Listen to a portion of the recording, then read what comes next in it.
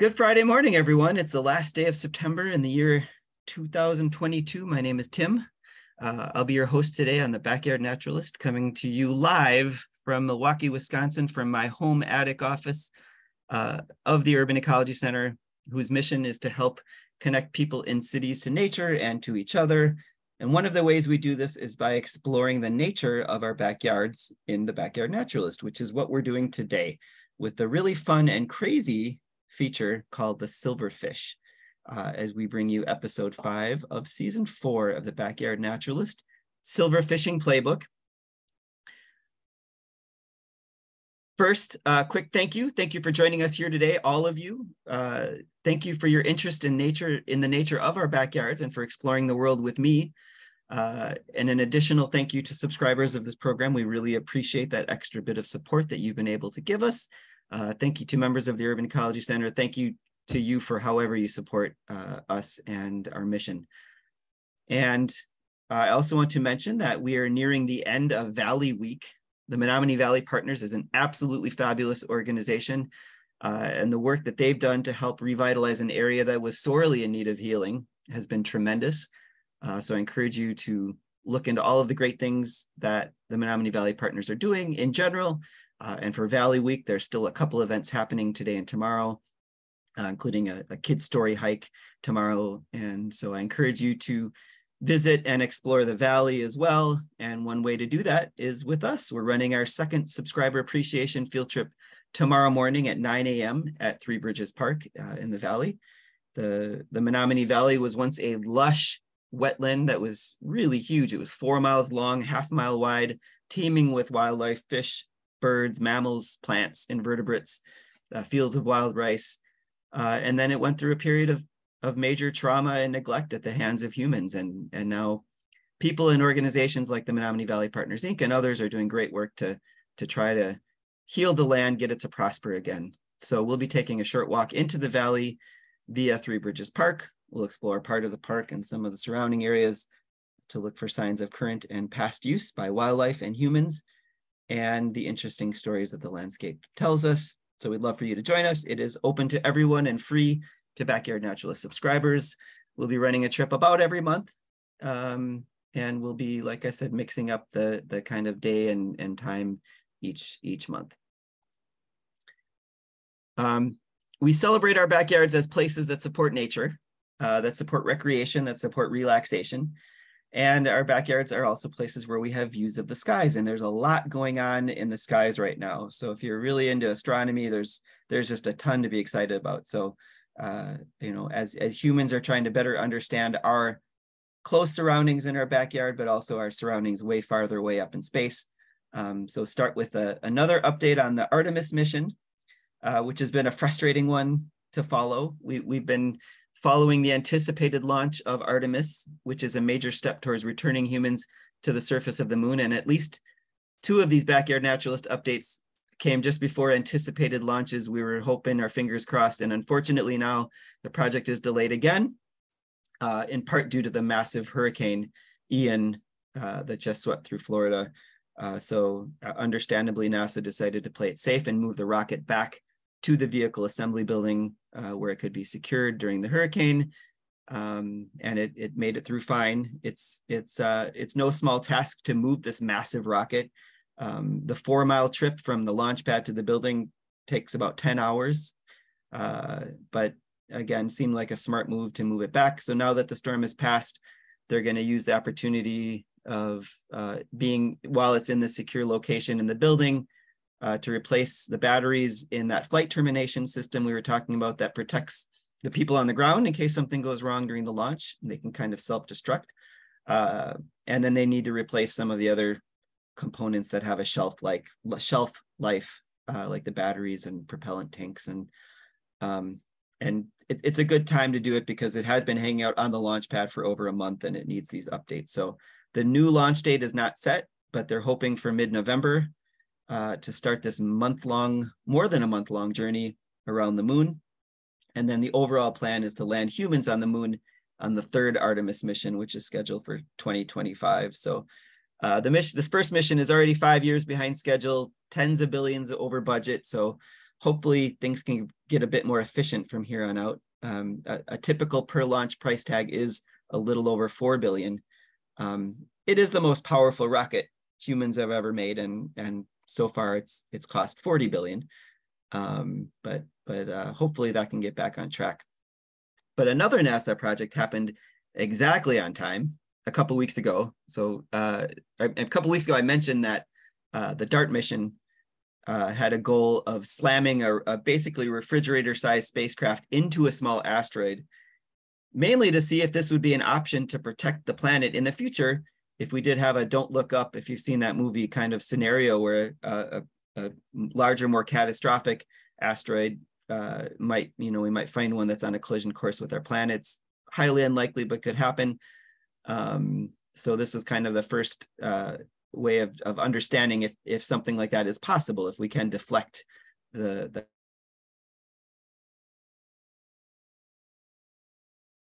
spacecraft. The spacecraft was continually taking pictures, but then some telescopes on Earth, 7 million miles away, were able to record the collision, which is incredible. And even though the asteroid that it impacted was very small, you'll see in the short video, the huge cloud of debris that was ejected at the point of impact. So we'll start with our first video here. It's short.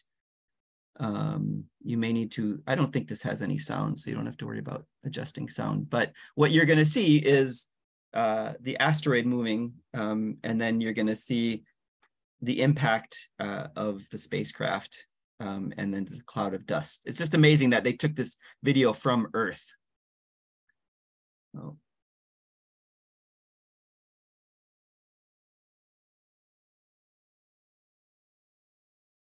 And there you go. The asteroid itself was much bigger than the spacecraft, so you don't really see much of a change, but that's what they're going to be studying. And then I have one other short video that is also pretty fun. This is the NASA control room, and now what we're seeing is the pictures that were taken from the spacecraft as it's hurtling towards this asteroid. And to me, it's almost as much fun to just see the reaction of the NASA folks as it is to see the actual pictures.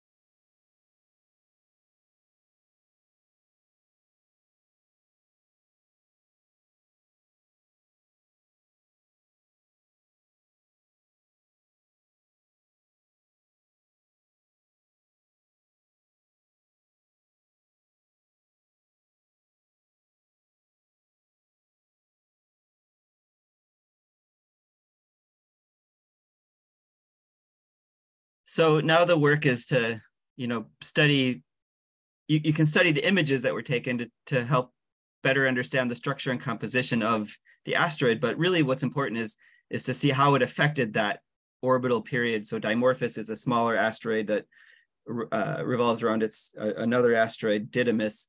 And then we're going to see if it deflected it the way we thought it would. And then in the future, should we again suddenly realize that there's a Earthbound asteroid, we'd likely be worried about something much bigger than Dimorphos.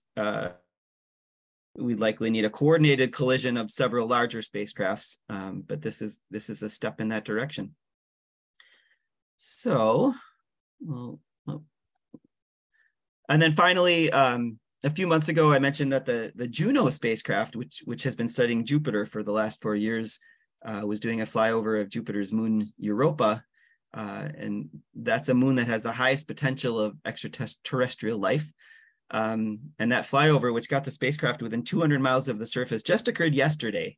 It took 4 pictures, and then we got to see these images pretty much right away. So it's an ice-covered ocean, and you just see this incredibly complex icy surface, and you can start to see the stories behind all of those things that you see, the craters and the lines. And the thought is that some of the major fractures are caused by rising and falling tides. We have tides on the Earth that are caused by our moon. These are tides on an ocean, or a moon that we believe has oceans under it, that are caused by Jupiter, the massive gravitational pull of Jupiter. So it also was able to take magnetic field measurements, which indicated there's an electrically conducting layer under that icy surface, like a salty ocean.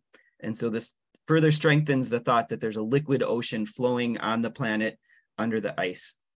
So the next steps, we're sending a lot more to Europa for that reason. So NASA has the Europa Clipper mission, which is set to launch in a couple of years, which will make more close flybys, and it'll assist a European mission, which is the JUICE mission, Jupiter Icy Moons Explorer, by the European Space Agency, which is scheduled to launch next year. And that's going to study Europa and a couple of other moons.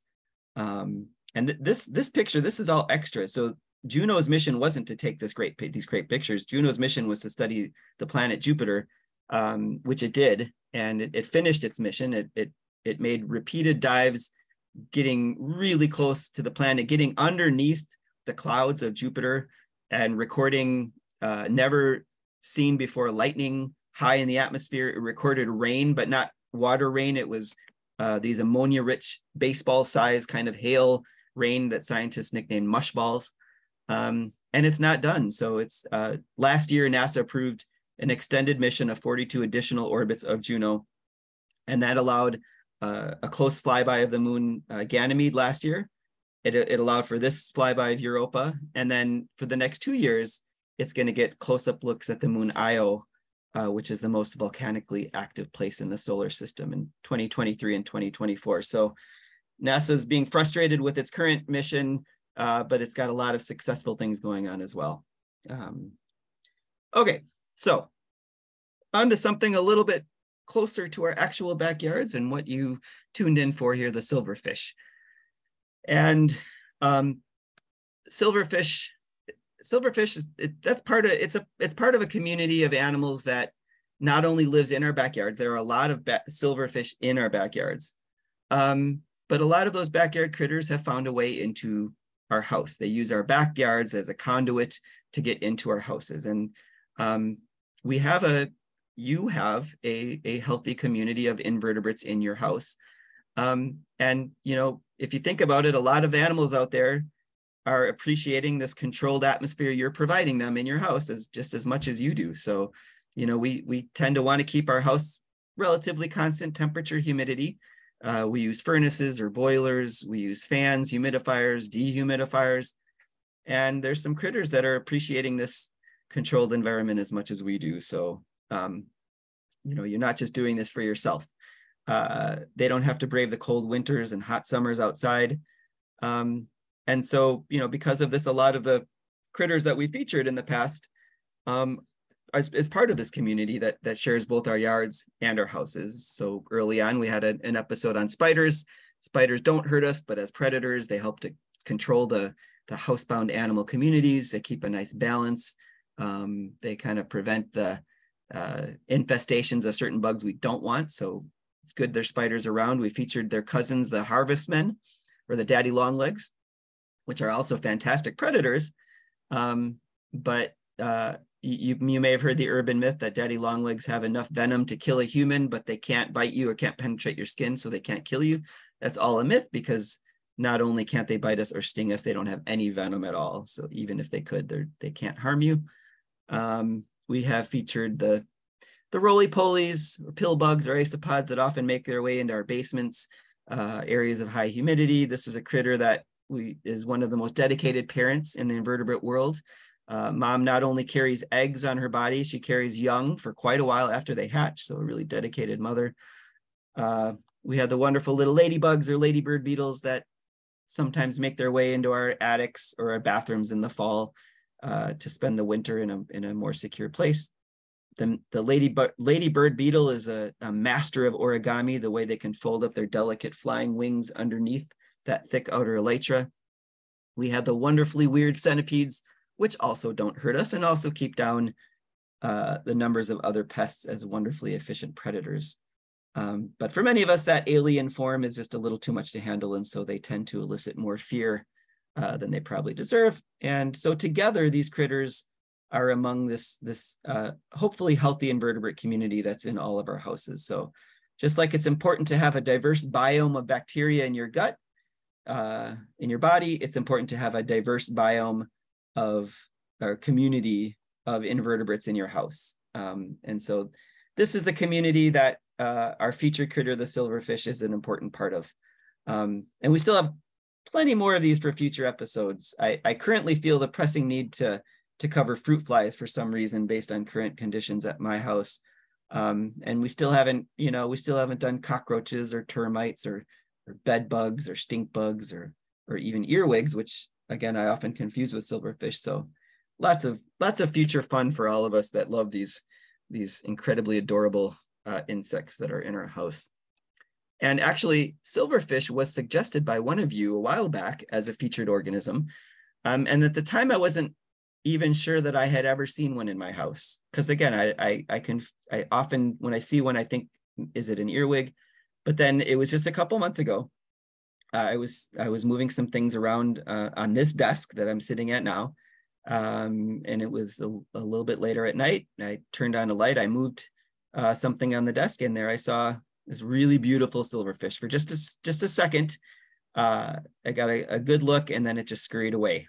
And it really is in my opinion, a beautiful creature. So we'll start our closer look at the silverfish. At its basic level, it is an insect. Even though at a glance, it doesn't look like your typical insect or your typical winged insect. It looks to me like an insect larva, so if you're looking at a damselfly or other insects in their aquatic form, they'll often look like this. But it is an insect. It's an insect in the order Zygentoma, which includes some insects with some fun names: the silverfish, the fish moths, and the fire brats, or if you live in Wisconsin, the fire brats, I think. These are good hexapods, good six-legged insect groups that have, kind of a flattened body, compound eyes. And this group of insects is characterized by 3 long tail filaments, which distinguishes them from the cockroaches and the earwigs, which have 2 tail filaments. They're in the family Lepismatidae, at least the silverfish and the fire brats are. And then our silverfish, again, there's a lot of silverfish in your backyard of different species, but the one it makes its way into your house, that is spread around the world with humanity is the silverfish with the Latin name Lepisma saccharinum. So you can see this nice insect body plan, 6 legs, antennae. And again, I think the reason it doesn't look like an adult insect to me is because it doesn't have wings ever. So not even when it's an adult, it's a wingless insect. So again, many insects start out as larvae and then they pupate and then emerge as adults with wings. But in the silverfish, each larval instar just looks like a bigger version of the one before.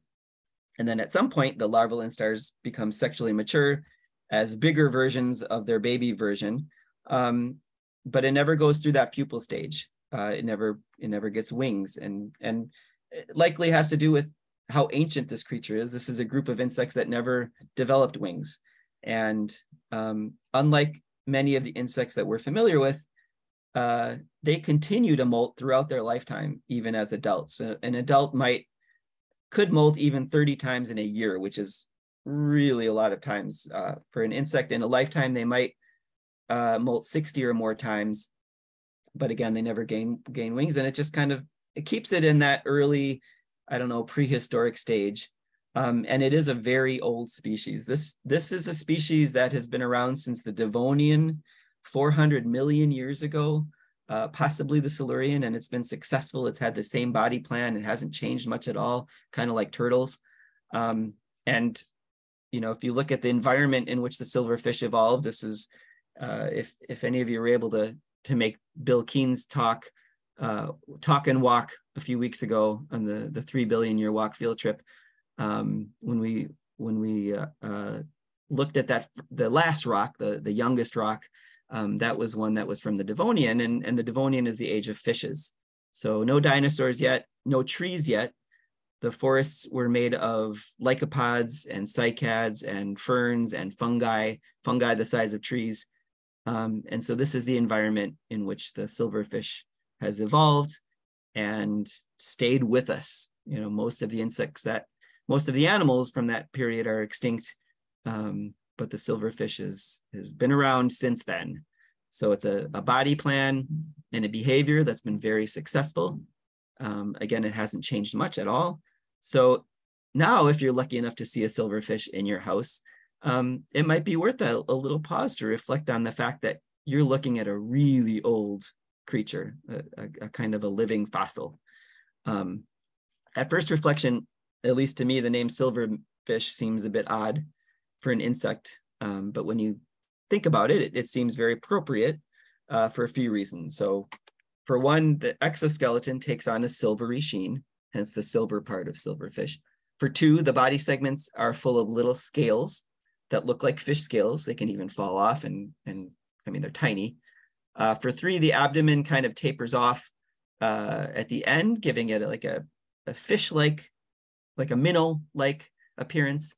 And then for four, when a silverfish moves, it wriggles very quickly, which gives it the appearance that it's swimming like a fish.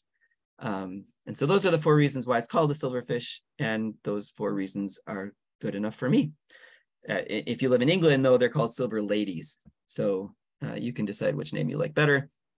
And then that Latin name, saccharinum, probably sounds familiar. It's also very appropriate because of what the silverfish eat. The silverfish are scavengers, and they're like those little Zumbas in your house. They're going around eating anything. Roombas, not Zumbas. They're going around eating whatever's around. They're little scavengers. So I think a reason to appreciate them. They're looking for leftovers. But that name saccharinum, from saccharin, which means related to sugar, is because the bulk of their food is sugars and starches. So they're not predatory like many of our other house invertebrates. They will eat protein, but you don't need to fear them. They don't want to bite you. They can't bite you. They can't sting you. And again, I hardly ever see them. So even though they likely live in all of our houses, we just don't see them for a variety of reasons. And one of them is that they're nocturnal. So I was lucky enough to be up here at night, and then I exposed it, and that's how I got to see it. When they first emerge as these just adorable little baby silverfish, just hatched from the egg, they're a lot whiter. But then as they get older, each larval instar successively gets darker and more silvery to give it that name. Their head looks very insect-like. They got antennae with these two small compound eyes that are separated on each side of the head. One of the defenses of silverfish is that they lose, and then there's a lot of predators in your house that want to eat them. If they're attacked, they can lose a tail filament, they can lose an antenna, and then they can regenerate them if need be in just a few weeks. So for an insect, they can live fairly long, 3 years on average, up to 7 years. They're found all over the globe.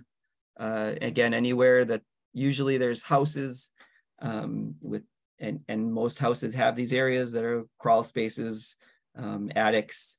They make their ways into your sinks and showers, kitchens, and they like it dark, moist, and warmer. So I think you tend to get them a little bit more as you go farther south. But one of the most endearing qualities of silverfish, in my opinion, has to do with their reproduction. So for these little ancient critters, they have a fairly complex courtship. especially for an invertebrate, and it lasts for over half an hour. And so the male and female begin, there's like 3 stages to their courtship. They begin standing face to face, where they touch their antennas together and vibrate them. And then they kind of go away from each other for a bit, come back together, and they touch their vibrating antennae, maybe checking each other out. They do this several times. And then at some point, they go into the second stage where the male runs away from the female, playing hard to get. She chases him for a little while. And then the third stage, they end up standing side by side, head to tail, like you see here. And the male puts his vibrating tail against the female's body. And then that's when the mating culminates with, as I'm blushing here, the male then lays down the spermatophore, which is a packet containing his sperm, puts it on the ground, and then she walks over and scoops it up using her ovipositor, puts it inside her body to fertilize her eggs.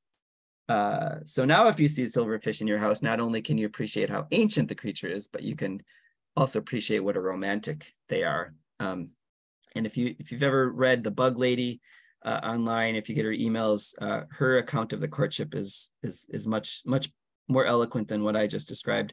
So she says, advancing and retreating with antennae and tail filaments waving and quivering, whirling their abdomens in a torrid choreography, the male and female court. Eventually, he spins threads from the tip of his abdomen and encloses a spermatophore. At his touch, the female advances into his web, picks up the spermatophore, and uses it to fertilize her eggs. So this leads us to another reason why you probably don't see silverfish very often. They don't tend to their populations tend to remain small. An outbreak of silverfish is pretty rare because they're slow reproducers. So especially for an insect. So they have this prolonged courtship ritual. And then after that, she's only going to lay about 3 to 6 eggs at a time, very small number for an insect. And she'll find little crevices here and there now that her eggs are fertilized, and lay a few here, a few there. And it takes 2 months for the eggs to hatch. So slow to develop, slow to grow. It takes about 4 months to become sexually mature. And then, in a typical female's lifespan, she's going to lay fewer than 100 eggs. So again, for an insect, this is a really slow reproduction. And again, why they don't tend to take over your house like my fruit flies.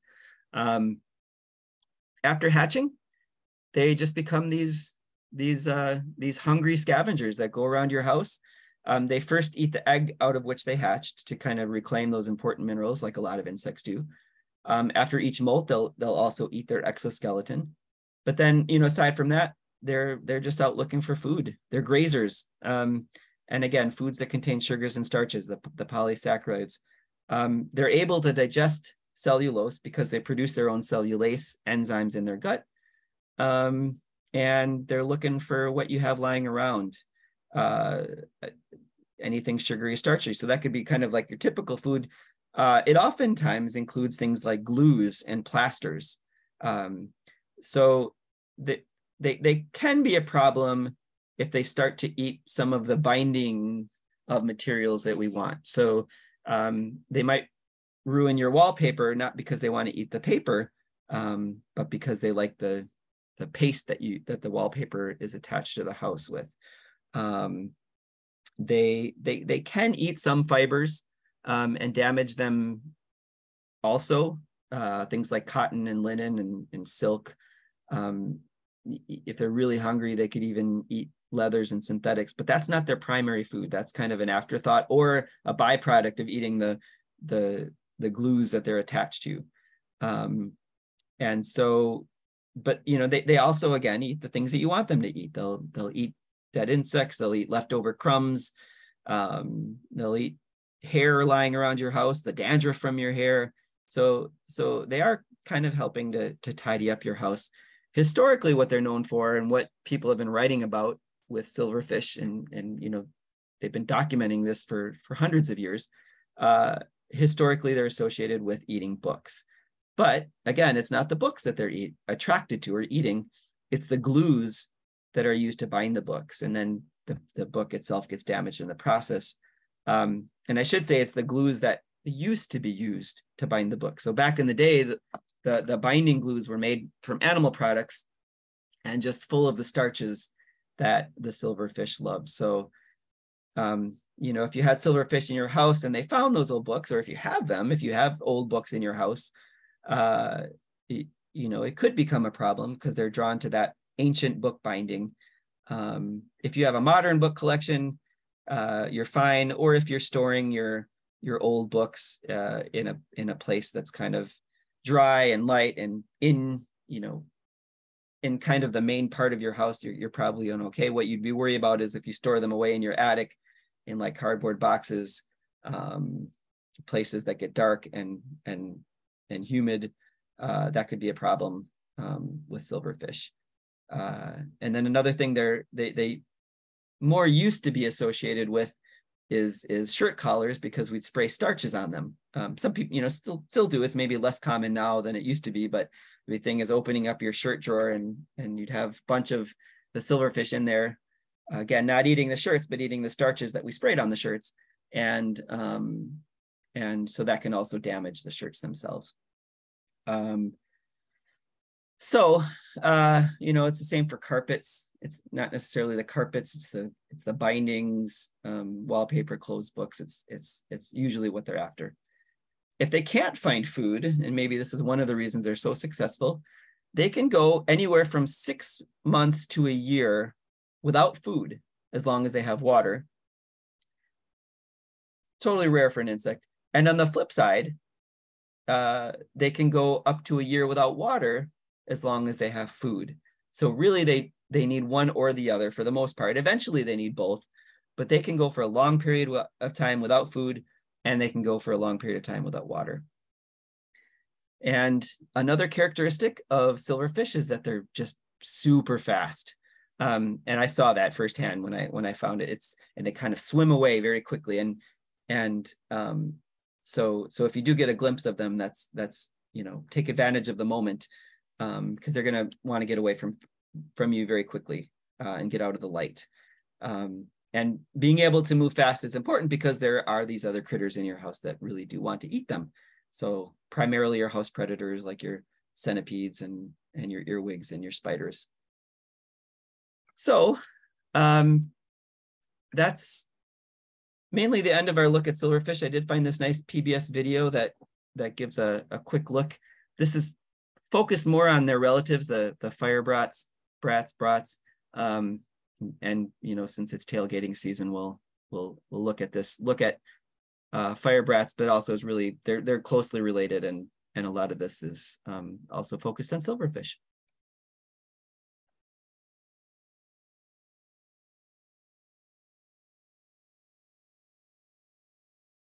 Tim, is there sound? Oh, good call. Oh, you guys, yeah, I'm going to stop sharing and I'm going to turn on sound. Thank you. Do you hear it now? Can you hear it now? Yep. In the middle of the night, you walk into the bathroom.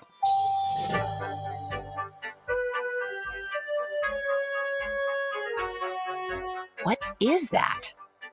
It's shaped like a fish and even has shimmering scales. But it also has legs, 6 of them. This insect is a fire brat. Fire brats and their close relative, the silverfish, don't come out of your drain as it might seem. They just happened to wander into your sink and can't climb out. Sorry, pal. They live in dark places, hiding in your walls, or a stack of newspapers. If they're near a source of warmth, all the better. They get the name fire brat from their attraction to heat.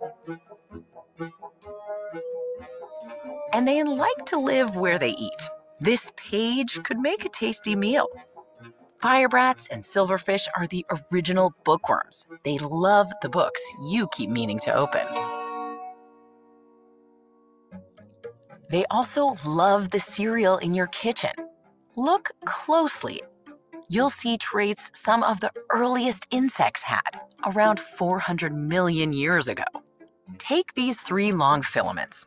The 2 outer ones are called cerci.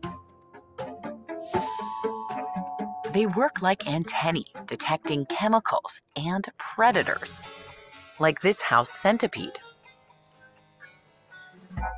Other insects, like cockroaches, have a short pair of cerci. But very few insects have this third one, called the median caudal filament. Its tiny hairs detect the faintest air currents. A firebrat is born as a mini version of itself. That's rare for insects. This ancient way of developing is called a metaboly. It's totally different than the metamorphosis an insect like a butterfly goes through, from caterpillar to pupa to adult. That's called holometaboly.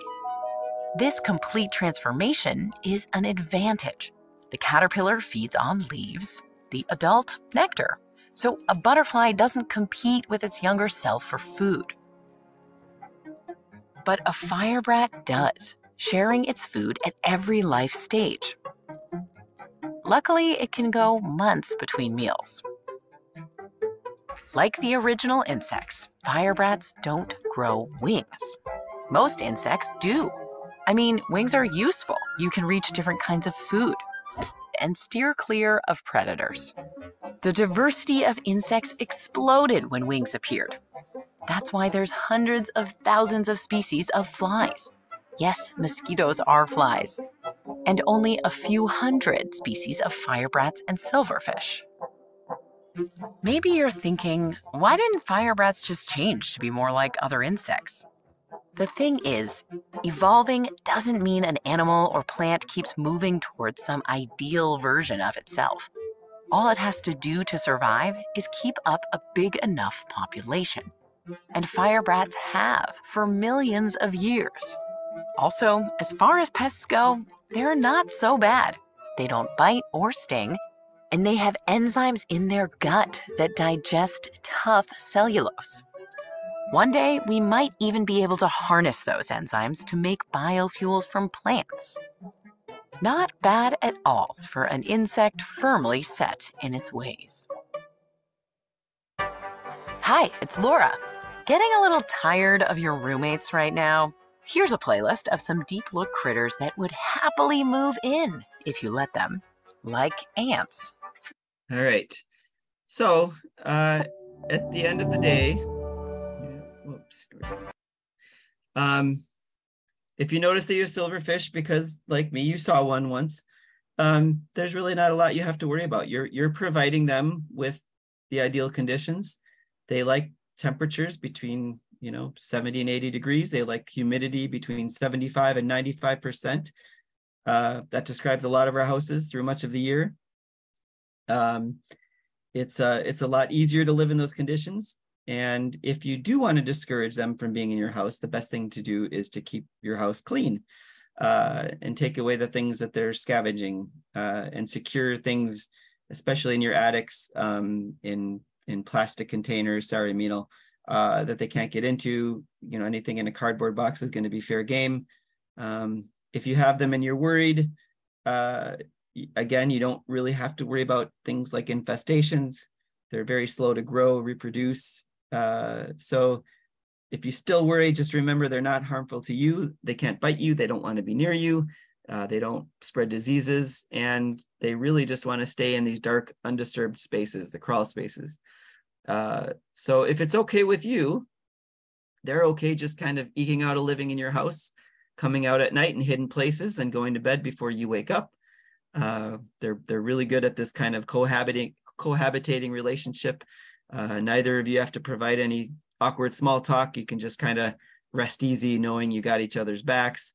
I'm guessing most of you probably haven't seen them in your house. You probably didn't know they were in your house, and it's okay to go back to not thinking about them. But if you do see one, I just encourage you, if it allows you, to just feel lucky that you're looking at a very ancient, very successful creature, and then you can part ways and go back to your life and let them go back to theirs. So thank you for joining me. I will stop sharing my screen here.